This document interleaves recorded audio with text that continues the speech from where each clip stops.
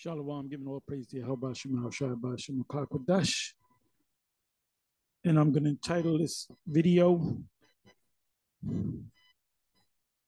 Septimius Severus was not the first Israelite emperor of Rome.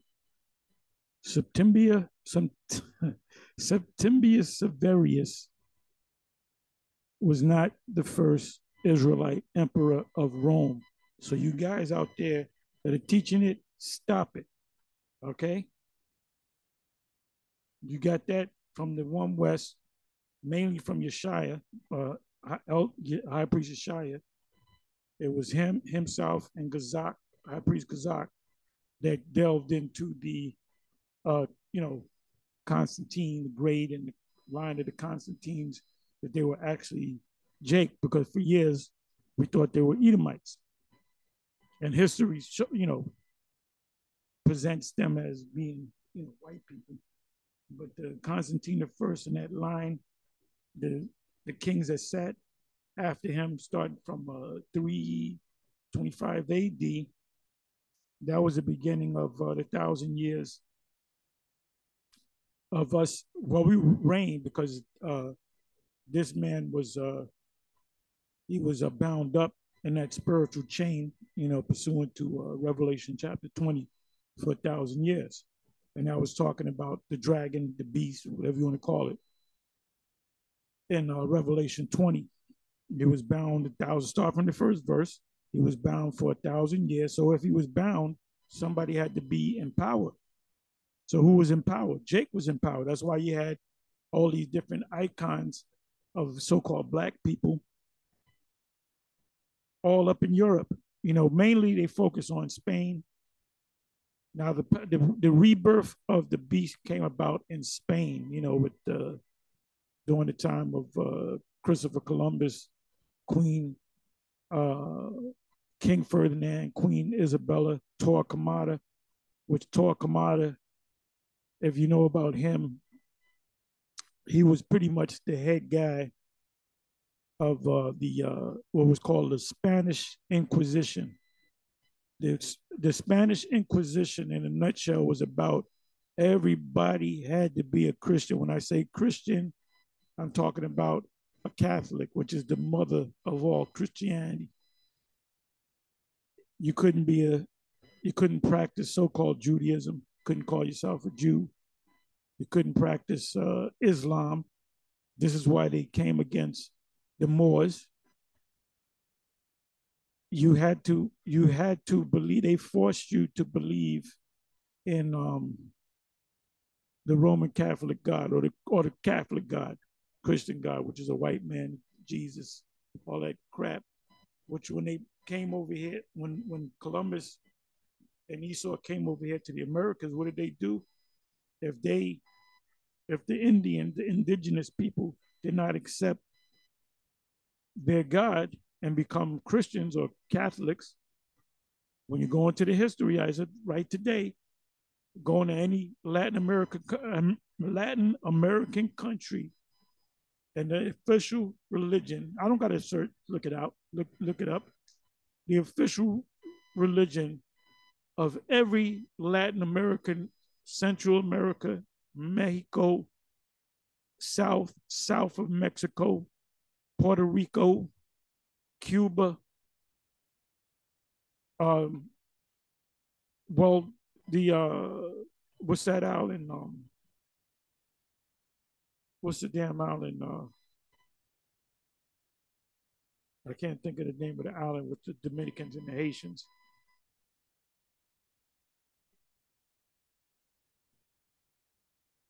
I can't even think of the damn island.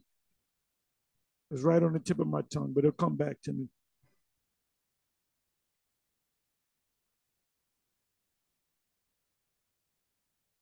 I think it's Hispaniola. Hispaniola is the name of the island, and it's split there. On one side you have the Haitians, and on the other side you have the so-called Dominicans, which a lot of those Dominicans are a mixture of Judah, Benjamin, Levi, and some of the Northern Kingdom. That's why you run into one Dominican, they might look like an Edomite. run into another Dominican.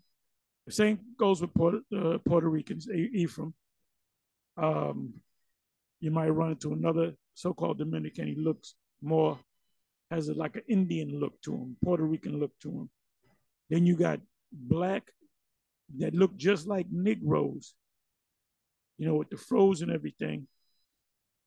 And those most likely go back to, or most definitely go back to Judah, Benjamin, and Levi. When you go into the history, the slave from West Africa, the western coast of Africa, were being brought over here in ships in Santo Domingo, or the island of Hispaniola. That was back in the early 1500s, because that's when the slave trade began. When they began to bring slaves from so-called Africa, mainly West Africa, that was a little after, during the time of Christopher Columbus, when he was up in Asia, when he died.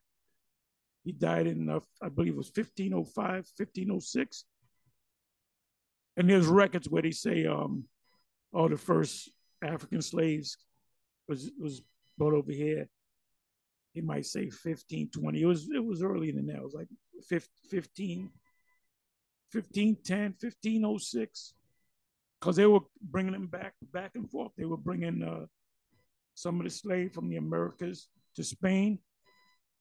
And a lot of the Spaniards are Israelites through the Moors and through the indigenous people of the Americas, which are the tribe, the Northern Kingdom. So chances are you run into somebody from Spain, he may very well be an Israelite. You know, the sands of the sea, the stars of the heaven that cannot be measured or numbered. So, you know, we were going to be scattered, right? There's many scriptures on being scattered. I may even go into some. And we were scattered. Everywhere you went, where you had people, you know, where the white man came, when the white man came to the Americas, the people that he encountered were Israelites. And they even said it. The religious leaders, the scholars from Europe, they said, these are the Israelites.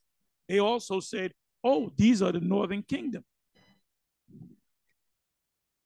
So anyway, it says here, right? Roman emperor, the 5 good emperors. These were all Jakes. Nerva, he came after Domitian, which is the younger brother of Titus. I went through this before. And the younger son of Vespasian. So Nerva came in 96 AD, and he ruled until 98. Then you had Trajan, which he's also a Jake.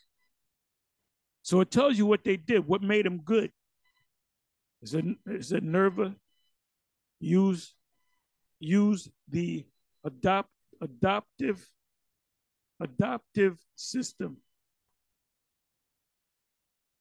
Trajan brought Mesopotamia north of Danube, hope I said that right, read that right, and east of Black Sea under Rome.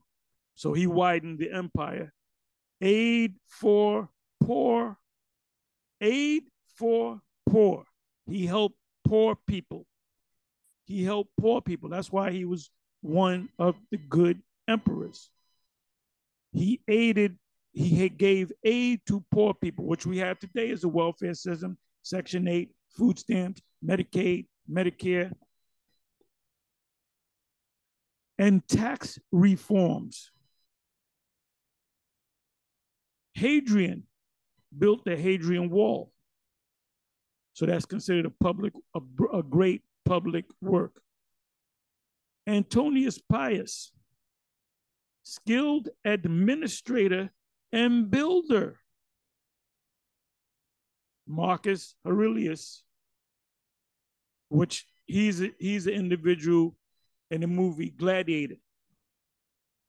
Now, in the movie, they didn't show you that he was a co-regent. There was another guy his name was Commodus, but he changed his name. But his son was, he had a son named Commodus, but the man that ruled with him, that was co-regent to him, was also named Commodus. Matter of fact, I'll go into it. But what does it say? Philosopher king. What he was a Stoic. A Stoic is different from or opposite from a Epicurean. A Stoic is a disciplinarian, like myself. I can say that I'm a Stoic. I can say that Apostle Gabar is a Stoic. He did 35 miles bike riding. That's something that a Stoic would do. That's about two hours of riding. And Apostle Ram Lab is a Stoic. I wish I can say that for Apostle Sakaran. I wish I can say it, but I can't. No, he's getting up there. We've been rubbing off on him. You know, we tease him. And we tease him a lot because we got in one spot. You know, he got this. We all got the flat stomachs now. Our stomach is getting flatter and flatter. His stomach is still out there. So we get on him. But he's getting into it now. He works out with his son. He spars and all that. You know, like he asked me, you know, and when we were watching the fight. Matter of fact, shalom to the bishops, and most of the bishops came out, and we were watching the fight, and we were just bugging. It was like them brothers been coming to the house every week. That's what we used to do when we was younger. We used to always get together, eat and talk shit. Sometimes do classes, you know. So they came out, and you know, we was eating, talking shit, watching the fight, and we were just bugging, you know, just bugging out, you know, laughing, joking, you know, downtime, man. And Bishop Sakaran looked at me and he said, "Yeah, I get tired real quick when I'm sparring my son." So immediately I said, "Yeah, you got to build up your cardio." Cardio is Latin, you know, for, you know, corazon. Cardio means heart. You got to build up your heart. I said, "You got to run, brother." I said, "You run." I didn't tell him how long to run, but if you're gonna get out there and walking is great. Matter of fact, I mean, I said I was a disciplinarian, right? I said I was a Stoic, like Marcus Aurelius. All the power that he had, he wasn't into. Trust me, that dude. He was an emperor of Rome, so he would be considered the richest man in Rome, right? He wasn't into material things. He was into things that Stoics do. You know, that disciplinarians do. His son was an Epicurean. He wanted to pop a lot of different girls, you know, women. He wanted to chill out. And he wasn't like his father, man. He wasn't like his father. And they show you a little bit of that in the movie. How Marcus Aurelius was out sitting in the coach while they were fighting the war, and then they came back and reported them. So he was out there in the field with them. You see? So, you know, it's good to go into this history. See, if you go into the history, Roman history is good because guess what? Roman history is all mentioned throughout the scriptures, man. In order for you to know them prophecies in the New Testament, understanding the New Testament, you got to understand that was under Roman rule. So sometimes you got to go into the history. And see, if you went into that history of the Roman Empire and the Caesars and so forth and how they related to the Israelites, you would know that the first Israelite to rule, to sit on the throne as an emperor of Rome was Nerva in 96 AD. Marcus ruled, I believe it was the co-regent, I can look him up, I forget his name, but he ruled and he died. I think he died early. I think he died in I think it was 169.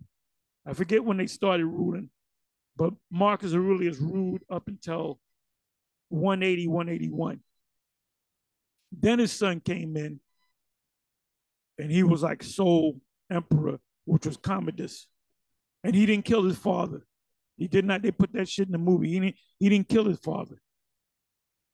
All right. And that was so you go from 181 to Commodus, and then you go down how many years? We're talking 12 years, 13 years. That's when Septimius Severus came in. And then you had Pessinus Niger. So what it meant by Marcus Aurelius, philosopher king, he was a Stoic. He was a disciplinarian. He wasn't all into material things. And if you notice, okay, this is supposed to be Nerva, and this is Marcus Aurelius. This would have to be Antonius Pius. If you notice, they're bearded, right? They're bearded. All those Edomite rulers, they didn't have no beards on their faces. Now they showing you that he had no beard. It's possible.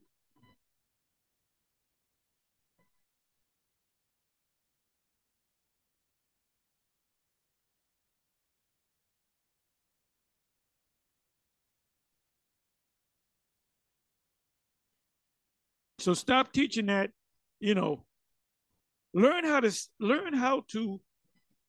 stop regurgitating stuff. Do the research, man. You wouldn't be first Israelite king was Septimius Severus in 193 AD. Oh, that's deep. No, you regurgitated you regurgitated that shit that you got from Yeshaya. Because Yeshaya didn't know. There you go, Septimius Severus, the African emperor. Well, guess right, but they were Israelites. They came out of Africa. We were ruling Africa. Hannibal Barca was an Israelite. The city of Carthage, which is Hebrew for new city. This is the Tetrarchs statue. The four Tetrarchs. So they were co-regents. There were four ruling as one, and they were brothers. They were not physical, actual brothers. But if you notice, there's a famous picture. This is still standing today. If you notice, their noses are. You can see they have the Negroid face. You see the beard. You see the nose chopped off. Nose chopped off. Let me get a better picture. Let me get a better picture. You can clearly see that the nose is chopped off. But you can look at the face. This brother right here looks like Ash from the HODC. You can see the beard.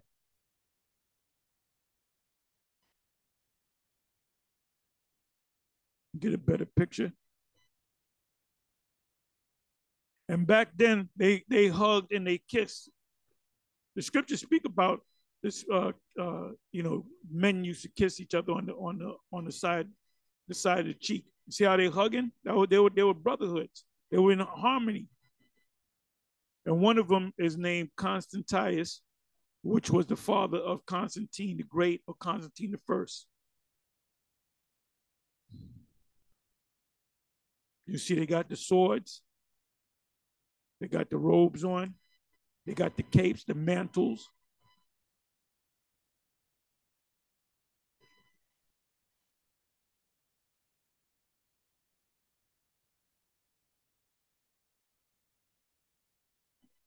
See, this is something that Esau doesn't want you to know about.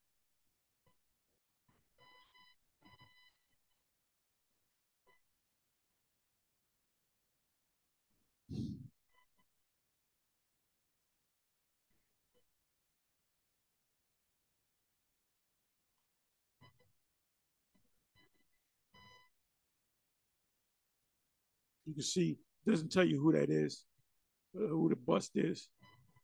He has to be Nero. Let's see if I'm correct.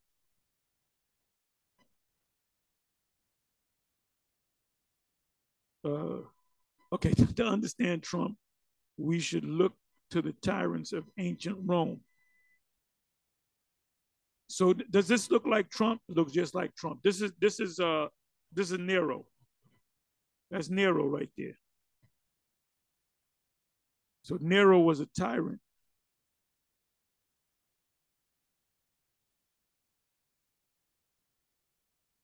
Look at this. Hadrian, he was a Jake, but they made him look Edomized. Now look at this, man.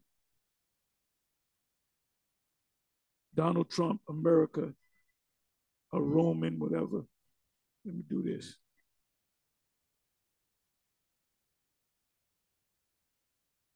A Roman reversal.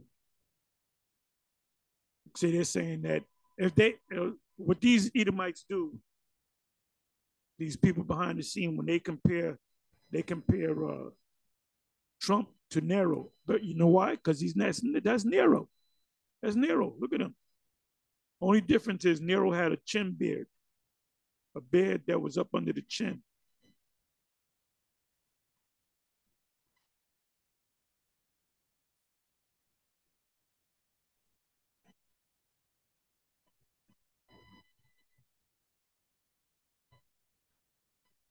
That's Septimius Severus. You can clearly see. Well, that's IUIC. There's a bus. You got an emperor called Caracalla. I believe, okay, Caracalla. See what I put in Black Emperors of Rome. Look at that, showing you. Let me click on this. Caracalla.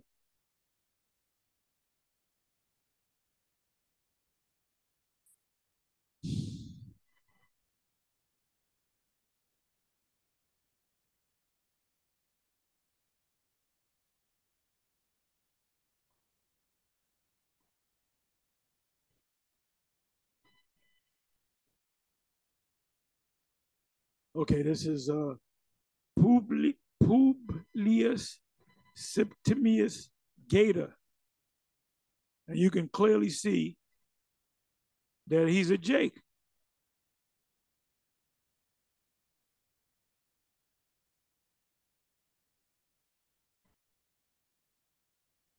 And this, see, Esau is in fear of a black planet because they got the history. They know that we took over the Roman Empire. We pushed them out of their seats. We were all up in the Senate. We didn't took over the whole Roman Empire, man. Step by step, and we're taking over again. Okay, the African Roman Emperor. There's a BBC Africa. Let me click on that.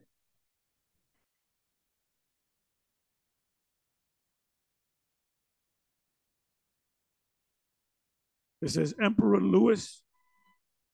Lucius Septimius Severus was the first Roman Empire to have been born in Africa. Yeah, because he was born in Africa, but he was an Israelite. He ruled over the Roman Empire from AD 193, which also included parts of North Africa. Remember, Carthage, we ruled Carthage.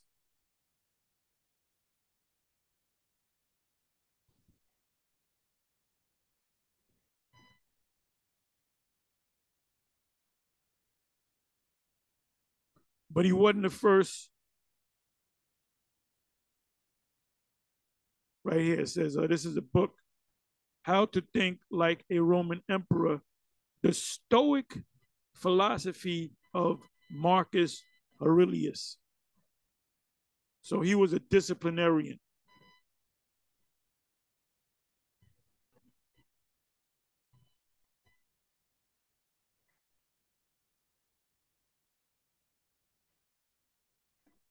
Disciplinarians lead a solitary life. They hang out with people, but they're at their best when they're alone. They got it. They could think freely. Another image. Look like everybody's uncle at the cookout.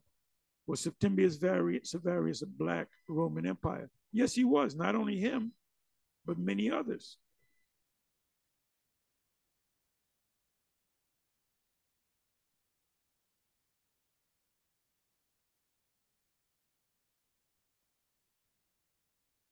Okay, this right here is definitely, they don't tell you who he is, but this is Commodus, the son of Marcus Aurelius. And there's a famous bust. You can see that he's Jake.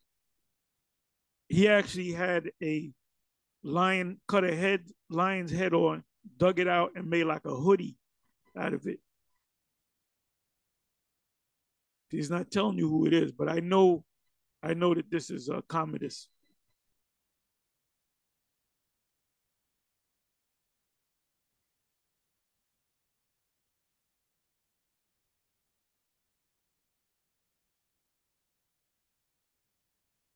The Etruscan blacks.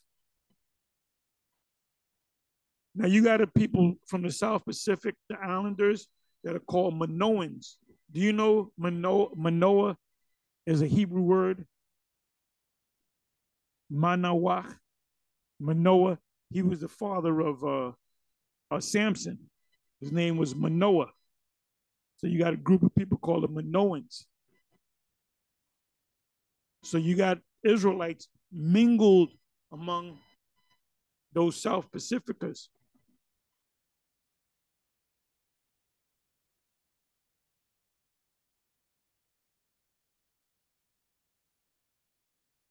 Black is back in fashion. Click on this one.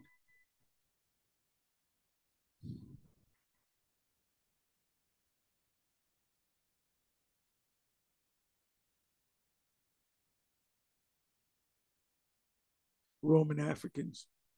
These were Jakes. Look at that, the fro. Look at their facial features. Cut the guy's nose off.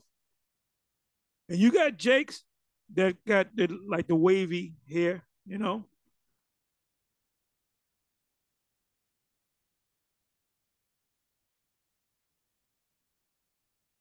Anyway, oh, look at this. Look at that. You can tell that that's a Jake because they clearly chopped the nose off, chiseled the nose off. Hadrian, you can see that they chiseled the nose off. Devils are hiding the truth. Look at that.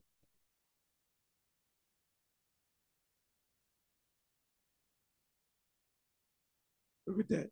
The beard, you can see they chopped the nose off. Why did they do that? Because he had a negroid nose, as they would say.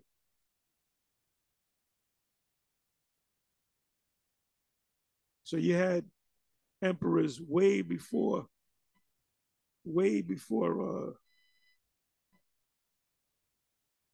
Septimius Severus. The first Israelite to rule Rome, to sit up on the throne as an emperor, was a man by the name of Nerva, 96 AD.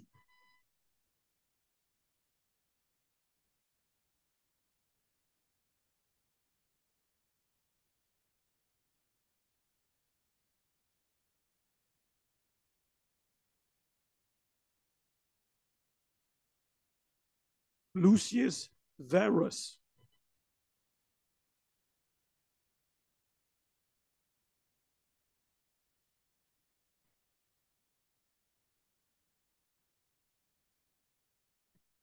Let me do something.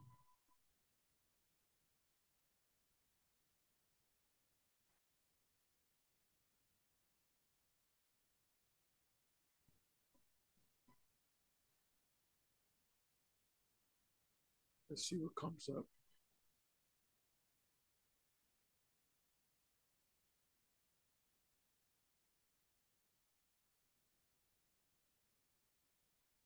All right, Lucius Verus. I believe that this is the co-region. Lucius Verus –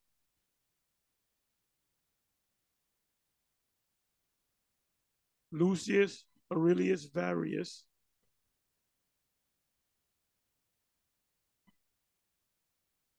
was Roman emperor from 161 AD until his death in 169. And Marcus Aurelius ruled for another,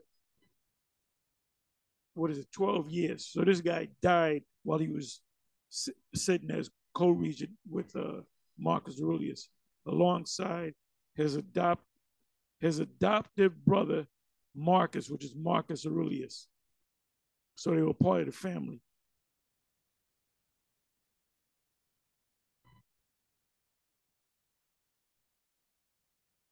Was Lucius Varius related to Marcus Aurelius? Definition: Lucius Aurelius Verus was Roman emperor from 161 until his death, alongside his adoptive brother Marcus Aurelius. He was a member of the Nerva Antonian dynasty, because they had dynasties. Like you had the Flavian dynasty, consisted of Vespasian, Titus, and Domitian. And then when Nerva came on the scene, that was the beginning of a different dynasty. So these were family members that ruled. Dynasty means powerful family. It says his adopted brother, Marcus Aurelius, he was a member of the Nerva Antonian dynasty. So that right there further proves that Nerva was a Jake, because they came out of the family of Nerva. They come out of that dynasty. Look up the word dynasty. It means powerful family. They had a TV show called Dynasty because it was a powerful, loosely translated, it means a powerful The Rothschilds are considered a dynasty. The Rockefellers are considered a dynasty. The Oppenheimers are considered a dynasty. The royal family out of England, so-called royal, they're considered a dynasty. Anyway, with that, I'm going to say shalom.